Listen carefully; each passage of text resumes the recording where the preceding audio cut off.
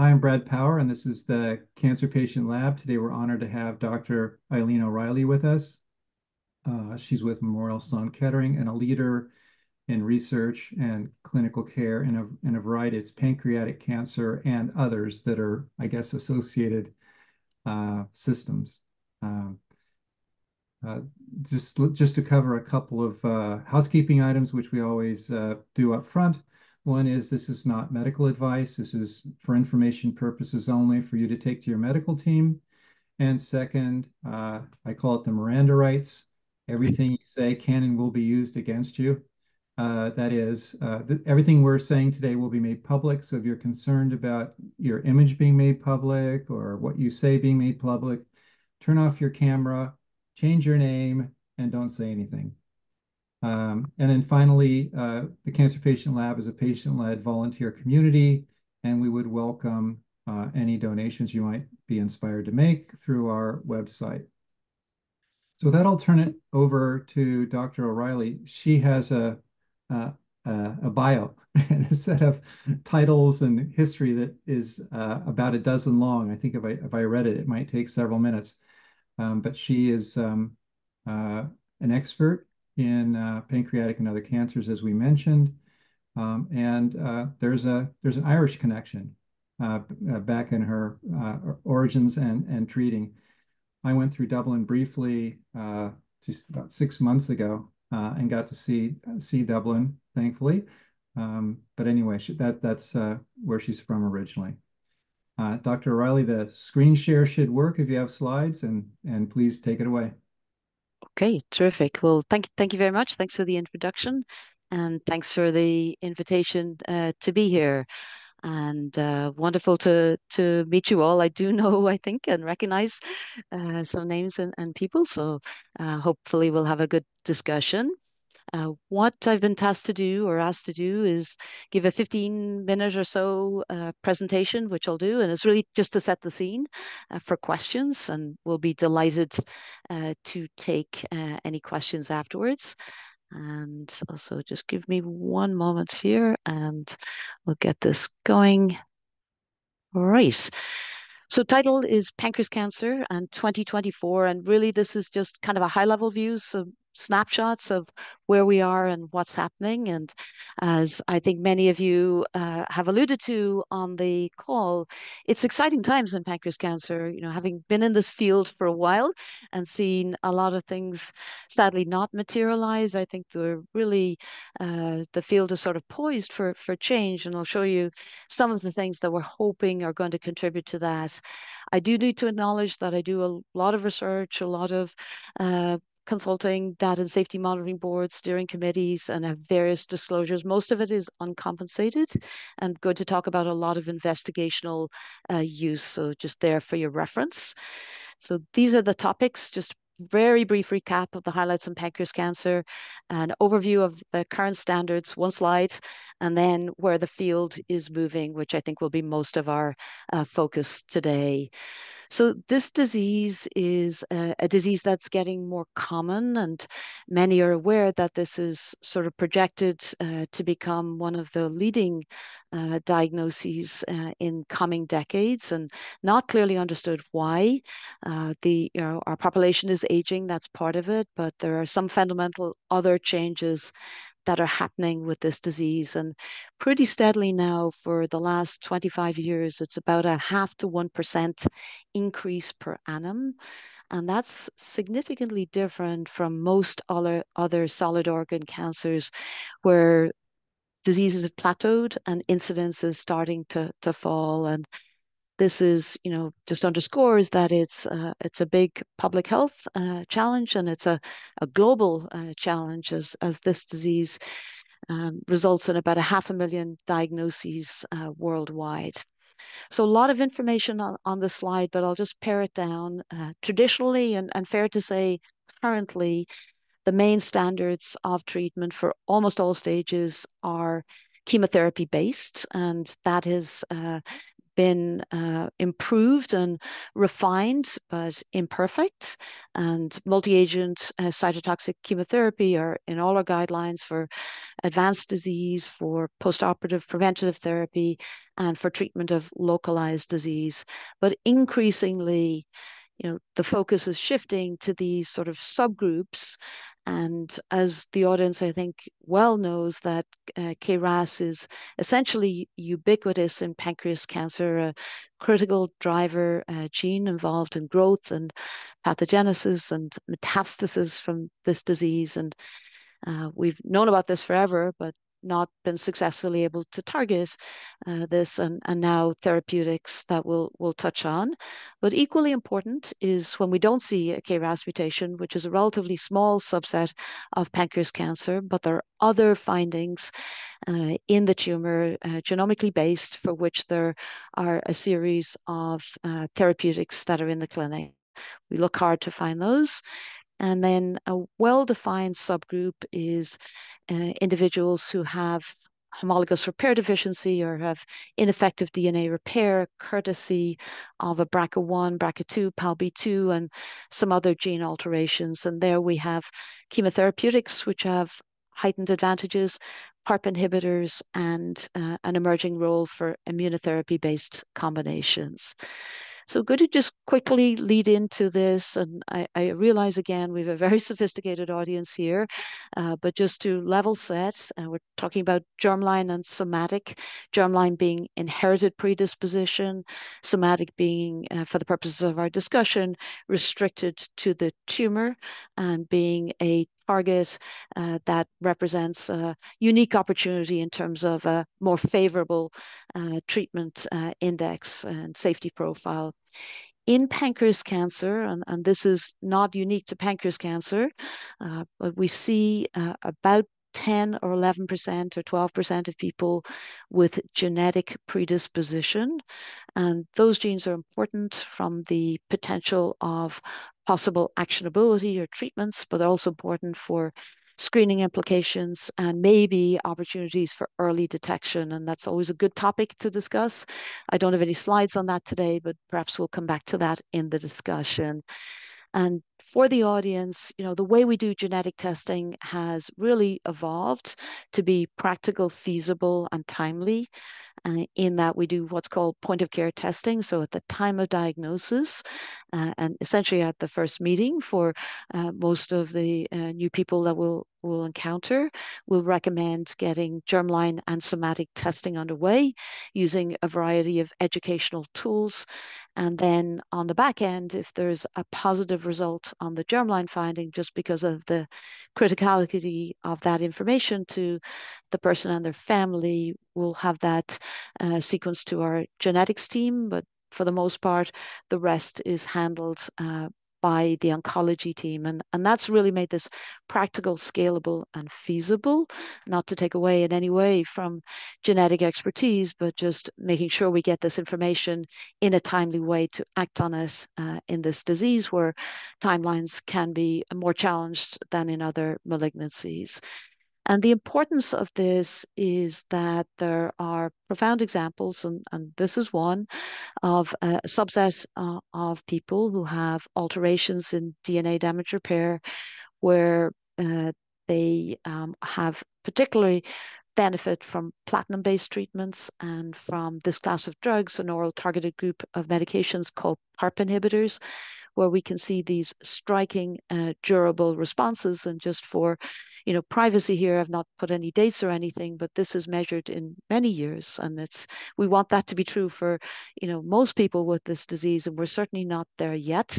But the key point is we have to look, and if we find, we have to act on that information, and that's easier said than done because of all of the complexities of this disease. But always, what we're hoping for is that we'll find this unique target and be able to capitalize on that in terms of favorable outcome. that's been underpinned by this large study, which looked at this class of drugs called PARP inhibitors, and ultimately led to FDA approval. Magnitude of benefit is real in pancreas cancer, although not as pronounced as it is in other diseases. And there's a lot of work underway to see how we can scale that. And for example, bringing PARP inhibitors to earlier stage disease setting, they were evaluated in metastatic disease, but looking at them in the post-operative setting, looking in combination with immunotherapy.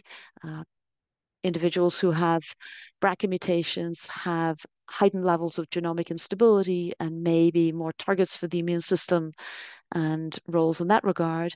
And then we have this other study, which is looking at a different platinum and also looking at high dose therapy, in particular alkylating therapy, using autologous transplantation in the BRCA setting to see if there might be a role. This is a study that will read out this autumn and looking at immunotherapy and PARP inhibitors in selected groups of people with pancreas cancer. And again, we think this is a theme that's going to be one to build on. So specifics to come a little bit later in the autumn. So just in view of time, I'm going to pick up a couple of themes here in terms of emerging areas, going to tumor-based genetics. In about 15%, maybe 20% of people with pancreas cancer will see deletion of a gene called MTAP. It is associated with other genes in pancreas cancer. And the importance is that there may be, again, treatment implication. This is an example that was presented at a major meeting last year. And this is in an individual who had prior treatments, prior chemotherapy. And when we see responses to targeted therapy in the setting of previous chemotherapy treatments, it always tells us that we're probably onto something in this disease. And that is being developed in combination with a variety of different agents. So moving to KRAS directed treatment, and this is where the focus. And I know that you've had a discussion from one of our colleagues in the field relatively recently, but just to illustrate, right, the importance of KRAS, it really can't be overstated in pancreas cancer. It's again present in the vast majority of people, and we think even 95, 96% of people will see, if not KRAS itself, other alterations in that pathway that lead to all the downstream consequences that are part of the disease process that we know. And this is part of the excitement, is that there are many therapeutics in the clinic, looking at targeting RAS directly, targeting it indirectly, targeting the downstream protein, starting to use combinations. And some of these have shown an impact. So KRAS G12C occurs in a small percentage of people with pancreas cancer, 1%. And reminder, this is not an inherited, it's a somatic alteration. And here, proof of principle has been identified with multiple different agents. This plot on the bottom just showing the durability of the outcome for subsets of people over time. So this is exciting, but this is even more exciting just because it impacts a larger proportion of people with this disease. So this drug is a pan-RAS or all-RAS inhibitor, and it's being looked at in pancreas, lung, colorectal, and other diseases with KRAS.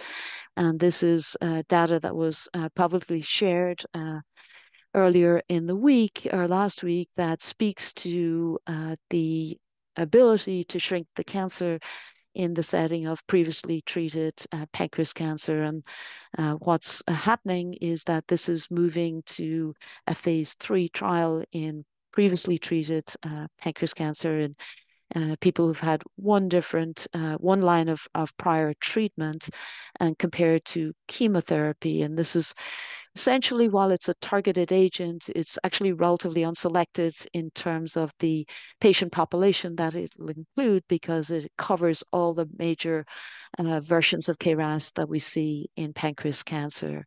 And just to show that very interesting signal with this disease. So a lot happening and sort of alluding to this, next steps are integrating RAS inhibitors with chemotherapy in some malignancies, including in pancreas cancer, interest in exploring with immunotherapy, combining with targeted therapies and targeting narrow RAS focused drugs with pan-RAS drugs and bringing it into earlier stage disease where the impacts may be ultimately even more profound. So all of this will have to be sorted out in the clinic in the next, 2 to 5 years. But there's a lot of questions here that are poised to be answered and a lot of momentum to see this moving forward. Just in the last few minutes to again set the scene for our discussion, just wanted to highlight another very interesting and exciting area is immunotherapy and vaccines in pancreas cancer. And vaccines have obviously had a long history in cancer in general and in pancreas cancer. And it's only recently, with a few different approaches, that we started to see a signal. This particular vaccine is looking at a sort of a platform delivery system that targets protein activated in lymph nodes presented to the immune system and results in immune activation. And here the peptide or the target is KRAS, and with the goals, early goals in pancreas cancer to see, could you generate an immune response? Can that be done safely? And is that immune response associated with outcome? And the early signal with this KRAS off-the-shelf, non-customized, scalable vaccine is that that was feasible and doable, and early signals suggesting that those who had an immune response relative to those that did not, that there may be a difference in their oncologic outcome. And this is led to this study, which is underway in pancreas cancer in the resected setting. So people have completed all their treatment, sort of agnostic to what an individual has had, as long as they're free of overt disease, randomized to vaccine versus observation. And in this setting, observation would be the standard to see, does this early signal translate into anti-cancer immunity and in terms of delayed recurrence. So this is actively recruiting, and we're looking forward to see the readout on this.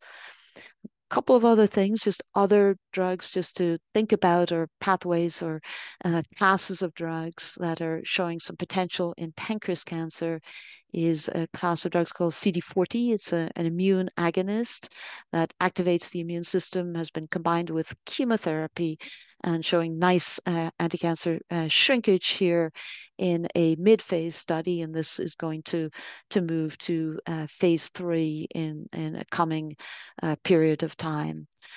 And I think the audience is well aware that pancreas cancer is characterized by an intrinsic degree of immune suppression.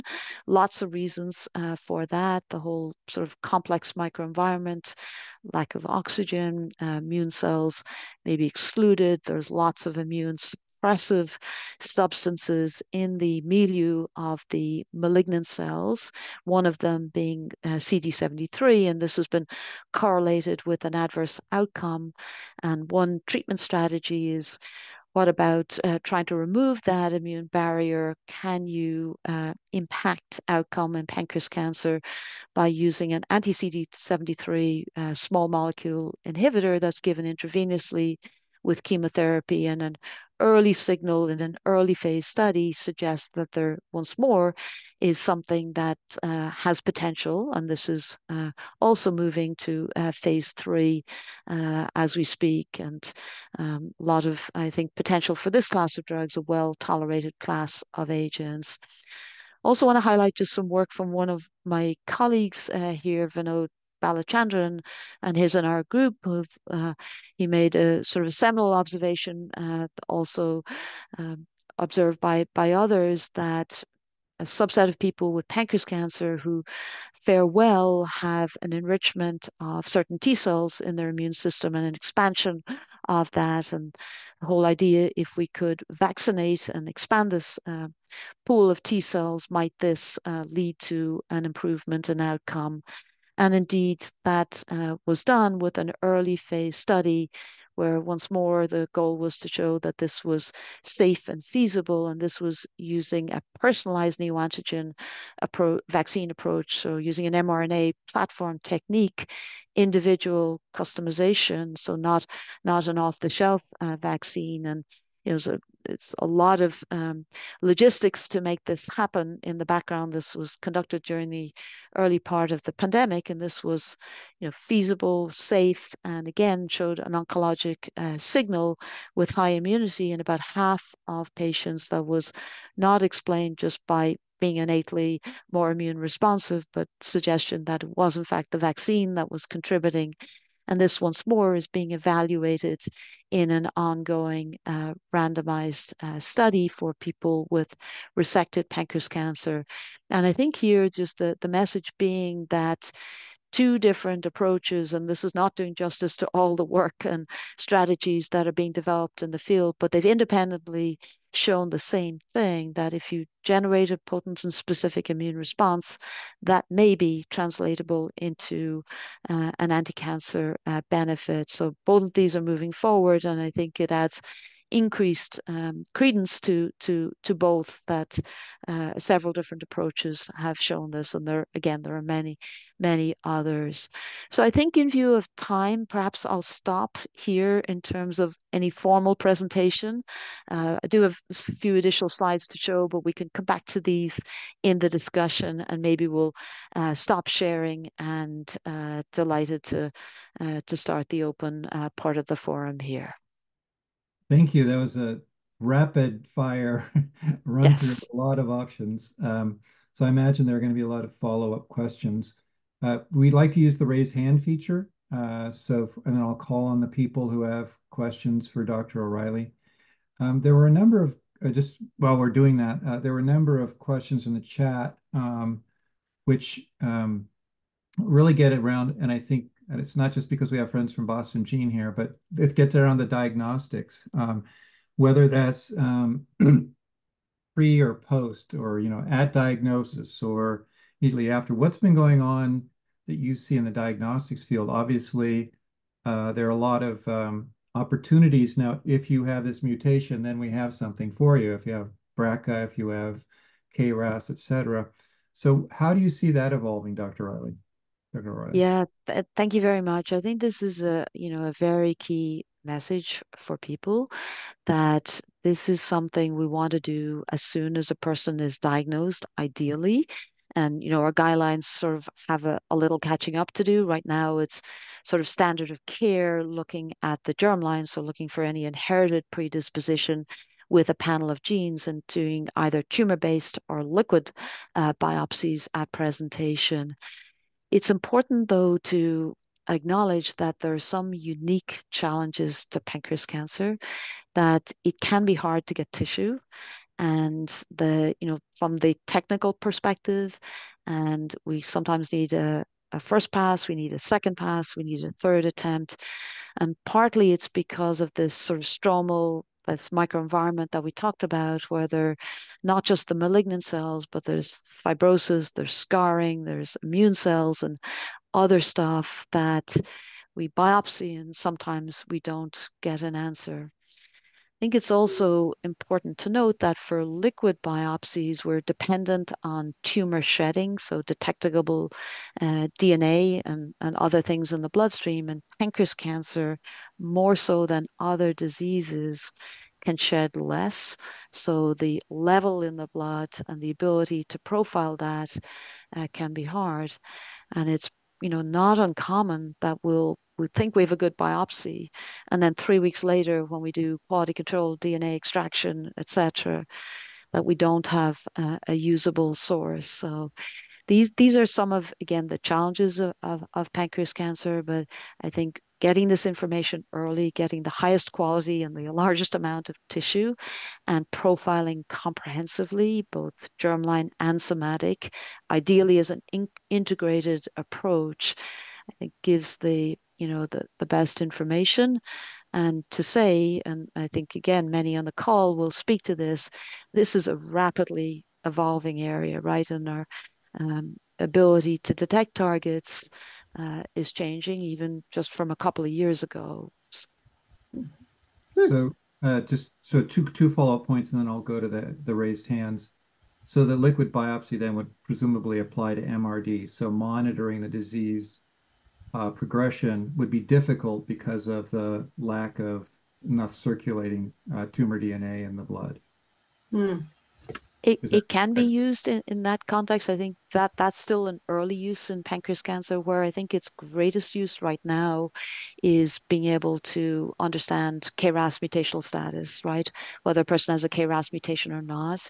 And that's a more proximate answer for the most part relative to tumor-based sequencing, in that the timelines are quicker. We're not quite there yet, but increasingly in pancreas cancer, we'll want and need this information at the time of starting treatment. Right now, for the most part, we don't necessarily have that, even with, all the setup that one might think could make that feasible to have it in real time for most people with this disease, meaning it takes weeks to sometimes even a month or two. And then the other side of the equation, a blood test that would identify much earlier, because of course, typically when pancreatic cancer is diagnosed, it's very advanced. And so Roger Royce, who's here, Roger, would you be willing to share your experience with, was it Guardant that you got, or Grail, or what was the test that Gallery, gallery Gallery? test. I knew it They was a G word. So Yeah, yeah, go Gallery ahead, by please. Grail. They picked it up early, stage 2B, borderline resectable. And then 6 months of chemo and surgery, and that was 2 years ago. And I currently monitor with the Signatera ctDNA, and also circulating tumor cell tests in my blood. So I keep a strong eye on it because the doctors tell me it is extremely likely to recur, but it hasn't yet. Good to hear. And I think this whole theme of blood-based biomarkers and early detection, is a highly relevant one and highly interesting one to pancreas cancer. And obviously going beyond DNA, methylation signatures, protein signatures in the blood. And some of these have shown some, early potential. I think we're going to need a level of even sort of deeper sensitivity for pancreas cancer relative to other diseases, and it's likely to be their utilization in maybe an enriched group of people rather than the kind of wider population at large that they may have greatest potential. So, Mm. for example, if we know that a family has a germline mutation that predisposes to this disease, that's a group where perhaps some of these blood-based biomarkers, along with monitoring and other tools, may be important.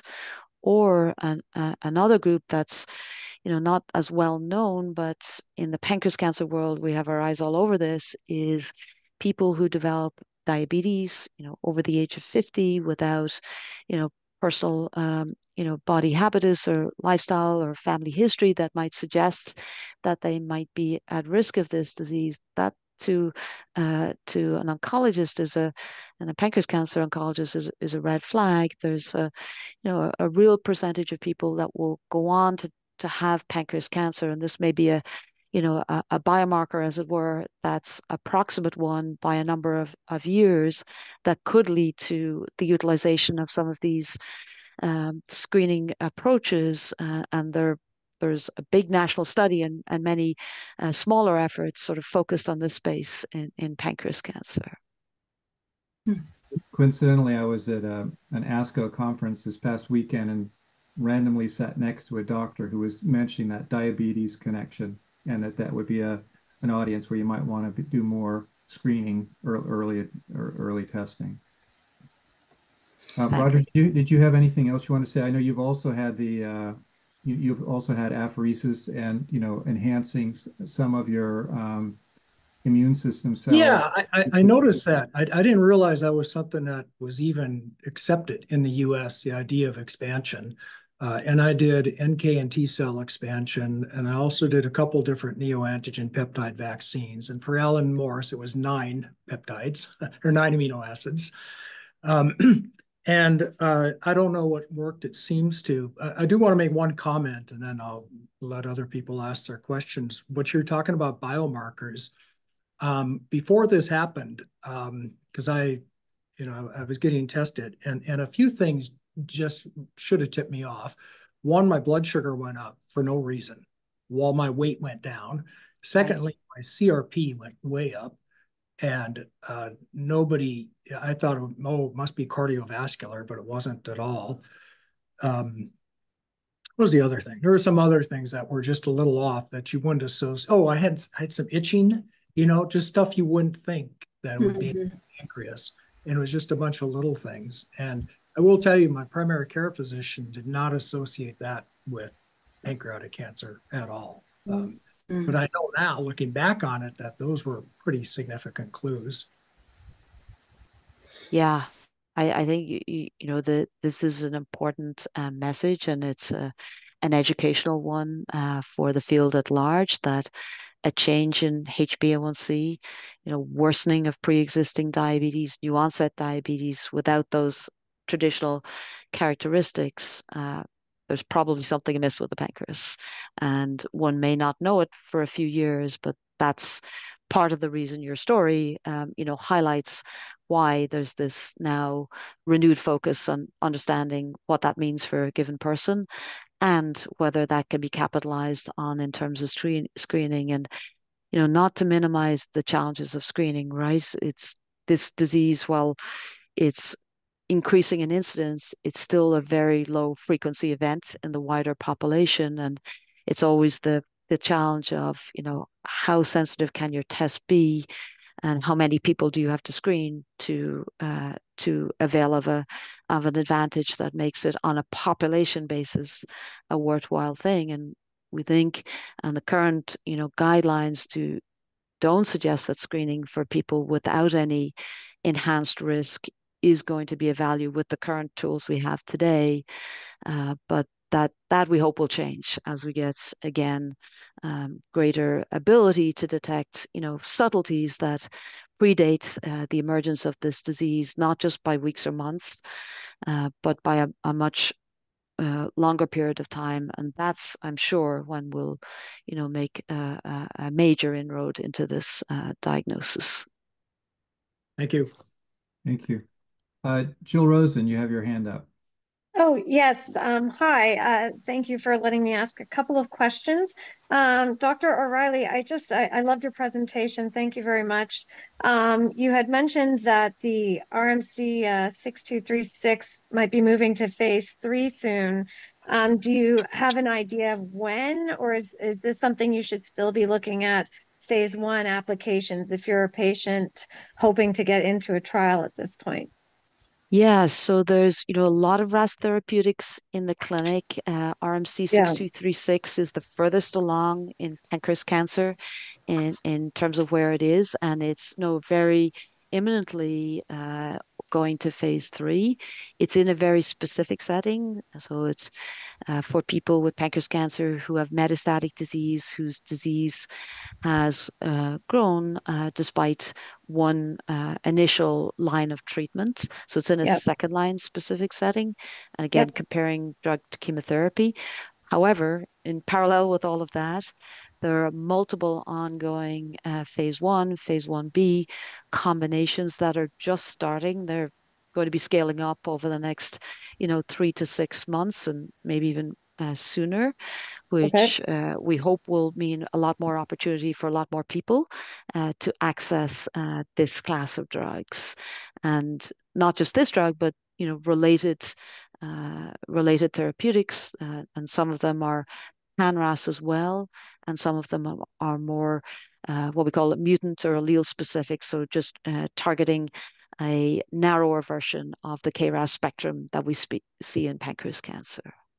Are any specific to the specific mutations? Like my aunt has the Q61, so a bit more rare, which is why we had noticed this particular trial. But as you mentioned, I've heard there's many more coming. So I Yes. guess how do you get assessed or figure out what the next step is in terms of what's appropriate given her profile? Is that just through meeting with investigators, or what's the how do you go about that process? Yeah. I mean, I think it's an important question and a practical one, for the sort of cutting edge in terms of what's happening in the field. I do think, big academic centers are good places to see and Yeah, consult. I mean, it's not always obviously practical for everybody, but usually there we'll have a good sense of what's happening and where the field is headed and what trials are most relevant, if not, immediately available, what might be sort of on the proximate horizon right. for a given person. For Q61H, that's about 5% of people with pancreas cancer. Yeah, And we anticipate that RMC 6236 is going to cover that spectrum yeah, and other agents too. So yeah. again, more to come as we see this data sort of mature out and get presented, at a major meeting in the hopefully not too distant future. Okay, wonderful. Thank you very much. Hi, Kate. Kathy, you have your hand up next. Yes. Can you hear me? Yeah, you're in a Right. purple light district though. You I must be know. I don't know good why. But name. anyway, thank you, Dr. O'Brien. This is fascinating. I am a KRAS 12F, and I have not heard of anyone with this. And I don't understand how that fits into the picture. Would I be someone who could potentially be enrolled in a 6236 study at some point? I've been on chemo all this time, 4 years, doing fairly contained, stage 4. And where would I be able to locate these type of clinical trials? Are they? Yeah, so Yeah. I live in Louisville, Kentucky. So. right. So Mhm. so thanks for the question, and maybe I'll just Mhm. kind of broaden it so to address the first point first, just what is G12. So in pancreas cancer for KRAS, we see three common versions of the gene altered: Mhm. G12D, G12V, and G12R, and that's about 35, 30, and 15% respectively. Q61H is the next most common, and then there's much rarer versions, but most of them fall at the G12 position in F, G, L, A, etc., all the letters of the alphabet. And again, we think that the current drug that we've talked about, and not to focus exclusively on this, but just because it's the one furthest along and because there's public data available, we know that it has activity, across all of these mutations. We'll need to learn whether some versions of the mutation are more susceptible, whether the degree of response is greater and perhaps more durable. We also need to know whether just narrowly targeting that version of the mutation for the more common ones is going to be a better choice Mhm. versus a pan-RAS inhibitor. It's never going to be scalable for the very rare versions to have a specific drug for that, Mhm. but for the common ones we will, and that's something that will, again, have to be sort of teased out over the next period of time. But we anticipate we'll have insights in the next year on this. And I think for the second part of your question, I think it circles back to the other lady who asked the question that, academic centers, you might want to link in with some of the advocacy organizations that can do a Mhm. clinical trial search for you that will tailor it to specifics and help guide you geographically, as to what might be practical. And if you don't have that, I can pass on a few resources to Brad to circulate to those that might be interested. Thank you. Yeah, just on that score, we've used Massive Bio, which provides a free pointer to clinical trials, and as well as we just had a session a couple weeks ago with My Tomorrows, provides a similar service. And I'm sure there are others as well, but those are a couple we know. Thank you. Yeah. Gita Peterson is up next. She's a researcher with a company called Genomic Expression. Yeah, so thank you so much, Dr. Riley. We were contemplating filing a grant application in pancreatic cancer, partly motivated by our personal experience with a friend that we lost last year, very quickly, 2 months. And understanding the very top level of understanding that pancreatic cancer is probably the most deadly cancer out there, and it's seemed to be very hard to treat. So a couple of things that I want to ask you about, because I went to a number of conferences. At some point, one of the ideas were that the reason for the lack of response to chemo was due to the pancreatic microbiome. And I don't know where that story went, if it's still something that is circulating or not need further validation. So that was question number one. Number two, is there any test, and I understand the problem with getting biopsies, but is there any test that can guide the first line of treatment beyond the germline test available? And the last one is again, the understanding that I have gathered from going to these conferences is that the pancreas is so dense. So one of the key problems is getting the drugs into the pancreas. And maybe there's specific treatments to augment that is a separate issue beyond the effectiveness of the drug. So those are my three questions. Thank you. Okay, great. Covered a lot of ground in those questions, so I'll do my best here. So starting with your first question on the microbiome, yeah, I think this is a fascinating area, right? As we learn how this might predict whom may respond to treatment, who may respond to immunotherapy, and whom may even be more susceptible to get this disease in the first place. I truly think we're kind of just at our infancy in terms of understanding what this means in pancreas cancer, and still a ways away from how we might utilize that in terms of direct clinical practice. But clearly a fascinating area of research. I'm definitely not an expert in this area, but just kind of watch along and learn and see, how this may impact in the future. So that I'll just circle to the second question, and I think it was sort of the theme of like maybe what models can we use to predict maybe in the body or outside of the body treatment sensitivity and or resistance, and apply that in the clinic. And there are a number of ways of trying to do that. And one of the big challenges always is, how representative rather is the model system of the very complex disease that we see in people. And, what we see there, can we apply that? And there's a number of ways of trying to do that. And one of them is we take a sample of a tumor grown in a mouse, right, and do drug profiling in the lab and see if we can apply that, or using a 3D culture, 2D culture models, organoids, etc. Still not clear whether they will truly inform how we approach it in the clinic.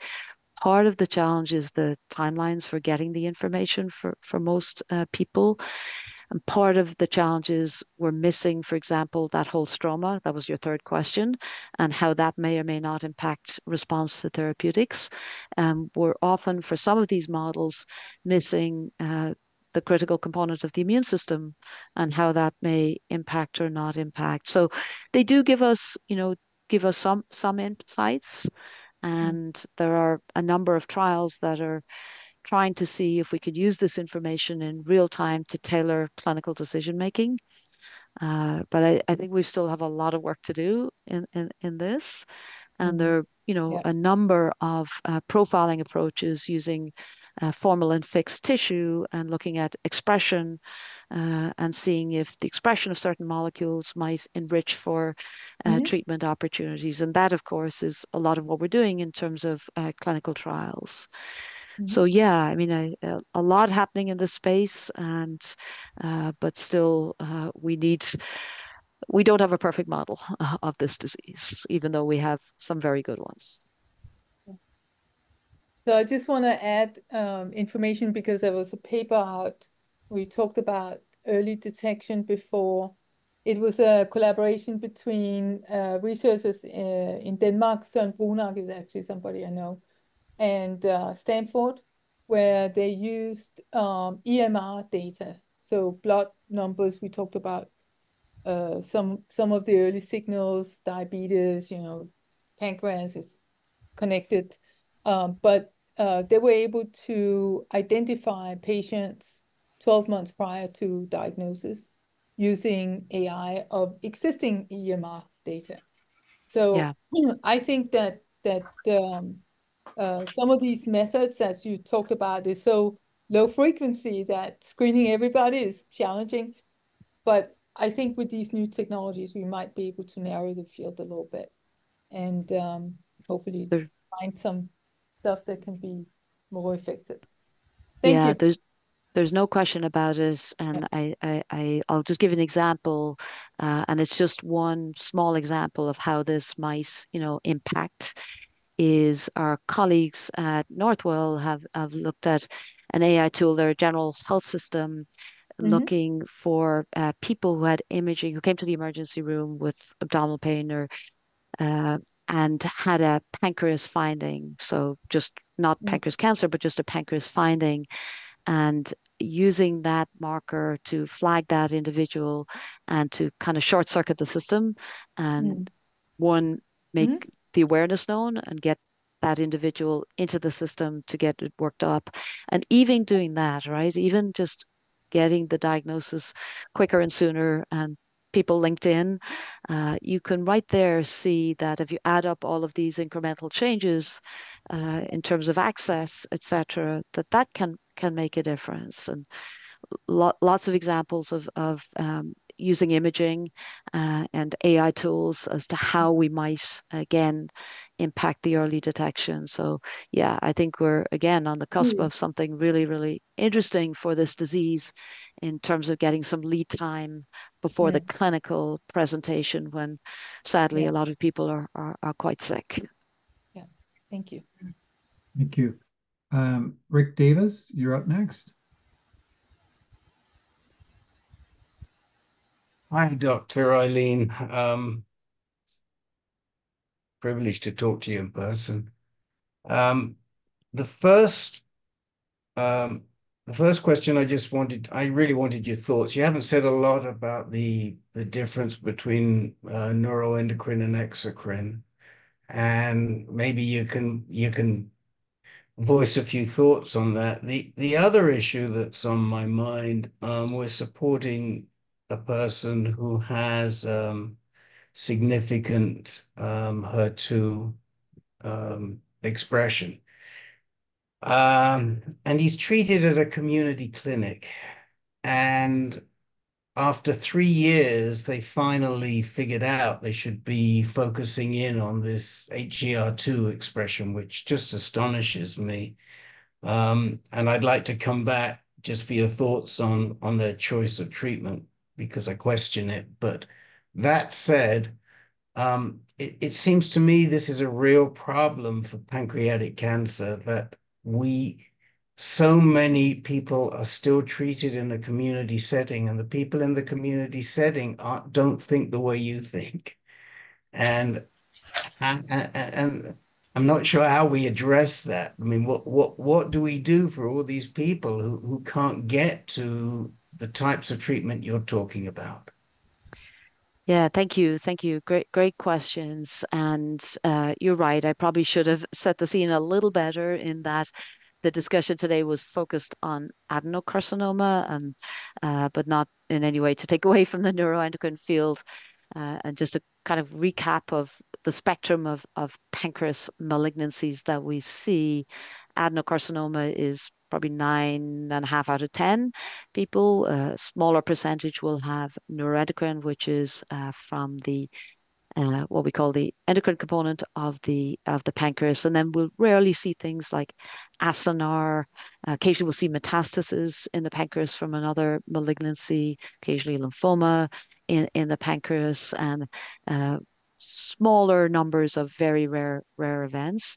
Neuroendocrine cancer is a distinct and different malignancy, and treated very differently, prognostically different, and less targeted based approaches than perhaps adenocarcinoma is increasingly seen to have.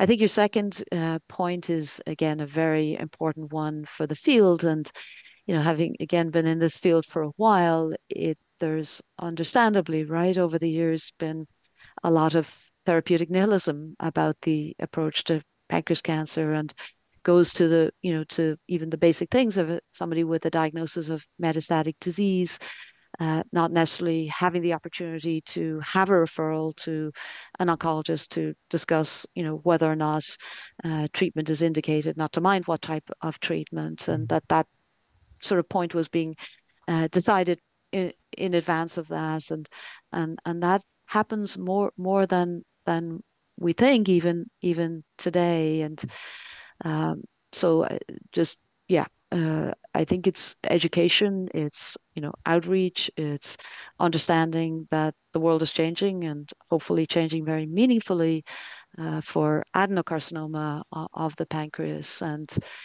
that again, ideally, that there is access to a comprehensive cancer center, and it's not just about the therapeutics, right? It's an integrated approach for the challenges with bile duct obstruction or blockage of the duodenum, being able to manage that successfully, treating blood clots, managing pain, optimizing nutrition, getting in pancreatic enzymes, right? All of the important things that we know can impact quality of life, length of life, and ability to give treatment. And it's, I hope we'll see more of this in terms of, bigger community-based expertise. And I think it's not for want of interest. It's just it needs dedicated resources and time and people. Yeah.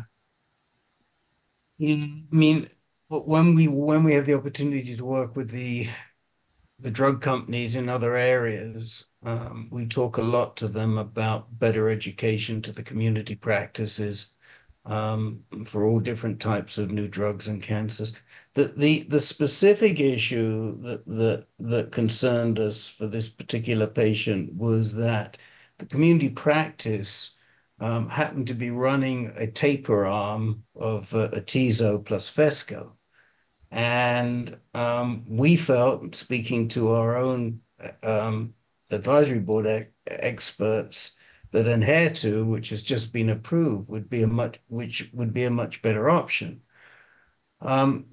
But they just railroaded this poor guy into their arm, which again gives me a lot of concern about academic conflict of interest as well, which we do see. I'm sorry to have to say it, but we do see it. And I don't know how he's going to do. He immediately responded badly to the atezo with rashes and goodness knows what. But I just wonder. I mean, you've got a new drug like Enhertu, which has just been approved. Why you don't use it? Why you put them into something that's ages old and we don't even know if that combination is going to work? I mean, if a person came into you with high HER2 expression, what would you do with them? Yeah, so speaking generally here, firstly, it's uncommon in pancreas cancer, just to, make the point, and RAS driven malignancies, it's they're usually inverse.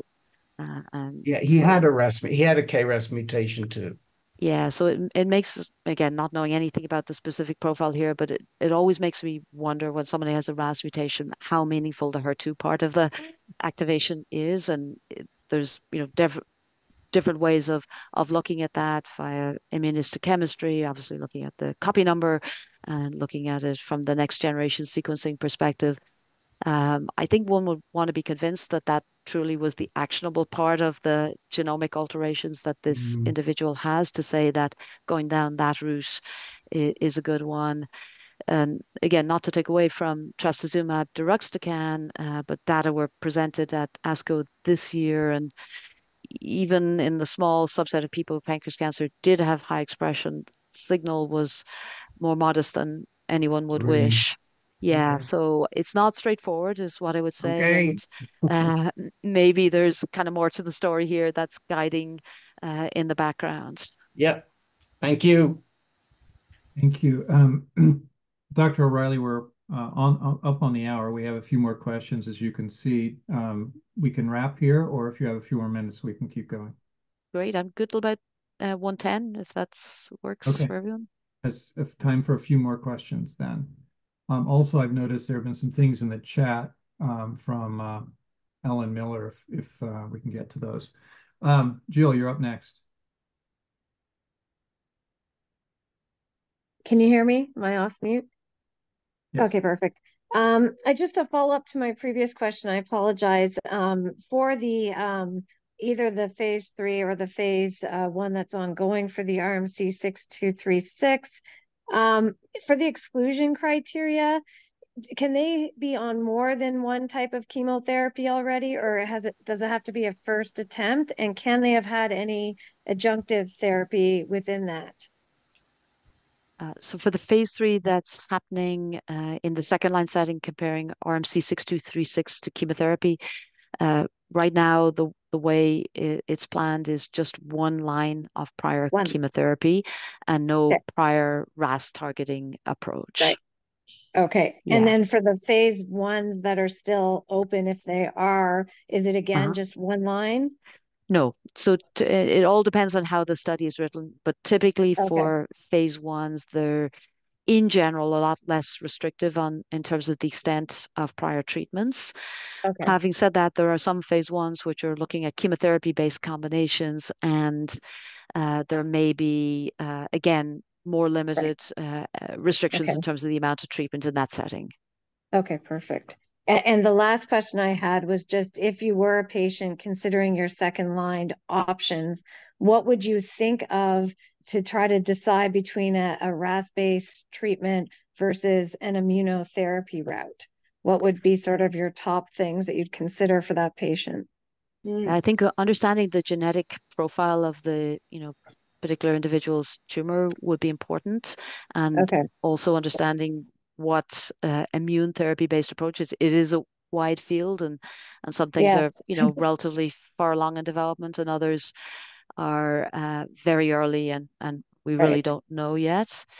right, For immune checkpoint blockade, for the uh, pembrolizumab, nivolumab, etc., yeah, those drugs on their own have, value in about 1% of people with pancreas cancer where there's right, mismatch repair deficiency or a lot of mutations. So it's not yeah, a frequent combination. Not to say that there, isn't merit for combinations with immune checkpoint blockade, and mm-hmm. that I think would be what you would have to look at. I might suggest, again, not knowing the specific person, but I do think for most people with this disease, the high priority is going to be a RAS therapeutic approach when there's a Okay, known RAS mutation present. okay, perfect. Thank you very much. Welcome. Okay.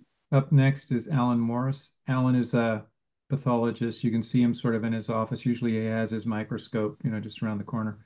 Uh, anyway, and Alan's been asking a flurry of questions in the chat. So Alan, I hope you can choose one or two that are short and sweet. Hi, Dr. O'Reilly. This is actually one of I haven't heard of pancreatic cancer talk, and I can't remember how long. I think progress has been significantly made. I have 12 questions in the chat box. I'm not going to read them. I'm just hoping maybe you can take some time out of your incredibly busy schedule to answer my 11 other questions. I'll just limit my question to one, and that's because I got an answer in the chat. And that is, does germline BRCA mutation or other homologous repair mutations have greater clinical impact than somatic?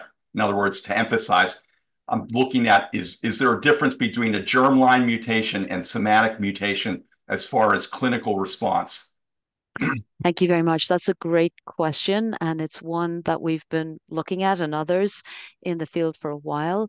What we think matters is whether there's loss of the second version of the gene in either in the blood or in the tumor, that's this LOH or loss of heterozygosity is probably what predicts for benefit. So it's biallelic.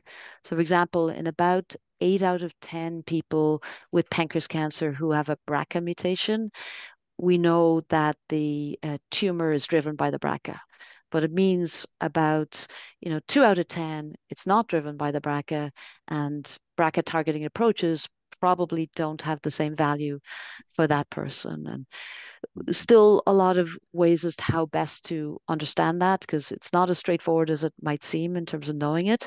But biallelic mutations, whether somatic or germline or somatic and germline, is probably the key thing that predicts for the value of the therapy. Thank you.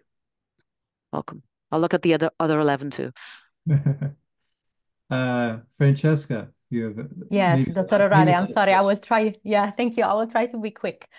So my question is more about another part of the diagnostic tool. So since I was a postdoc in the lab and now at Boston Gene, there is, as you've said, it's so difficult to get tissue sometimes, and also liquid biopsy can be there. Maybe there is not enough material. So something that is in our efforts at Boston Gene, but also I was working actively in the lab, is to look at the PBMCs, so doing immunoprofiling from the blood for patients to kind of inform and predict outcomes in the immunotherapy, which I totally understand is not the elective if there is a KRAS mutation, but maybe in the future when those KRAS will be also first line, and maybe we'll think about a combo with immunotherapy. Those kind of diagnostic might be also helpful. So I just wanted to have your opinion on that. And yeah, what is your feeling also about this kind of diagnostic? Yeah, I mean, I really do think that there is a subset of people with pancreas cancer where their genomic profile doesn't suggest that they're likely to benefit from immune therapy, but do. But we need the tools to identify who these individuals are. And we have, some hints in the kind of retrospective setting when we, for example, collect samples as part of clinical trials and profile them and try to match that with response to resistance. And there are some hints, some signatures that may suggest that this is a group of people that are more likely to benefit from an immune therapeutic approach. And maybe, I'm naive here, but I do think that we're going to see more focus on immune therapies. We know from RAS therapeutics that the immune environment is really important and how those agents work, right? And that's true for chemotherapy, I'm sure of it is. It's just we haven't really focused on that and learned. So yeah, I definitely think this is going to be important. Not there today or tomorrow, but part of the future, I hope, for this disease. Thank you. Yeah, work in progress. So thank you very much. I think we could spend more time, a lot more time, going through the questions in the chat, whatever. But since we're past the hour and out of respect for everyone's time, I think I'll stop the recording here. And